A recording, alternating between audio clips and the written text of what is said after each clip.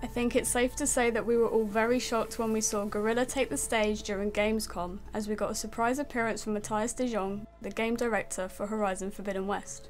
He explained that when they shared the gameplay a couple months ago at PlayStation State of Play, the game had just passed a huge milestone and had entered the last stages of development. Although they were on track, they were still uncertain if they would be able to polish their game to the level of quality that they strive for before the initial 2021 suggested release. He also went on to explain the impacts that the pandemic had on their team and how they had to adapt and adjust to the new ways of working.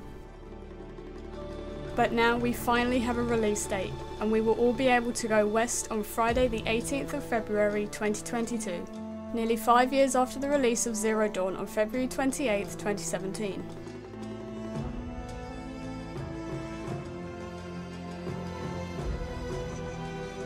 But that's not all. Pre-orders will be available for both PS4 and PS5 on Thursday, September 2nd, so be sure to keep an eye on their socials for more information.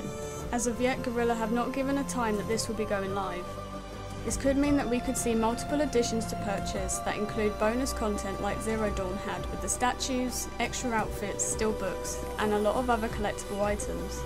I'd like to see a Claw Strider in this collector's edition, but let me know what you guys want to see.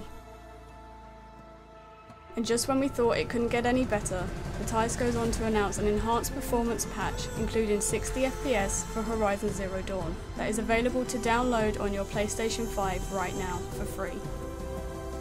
Thank you so much for watching. Feel free to subscribe as I have a lot more Forbidden West videos coming soon. And if you enjoyed this video, please leave it a like and I'll talk to you in the next one.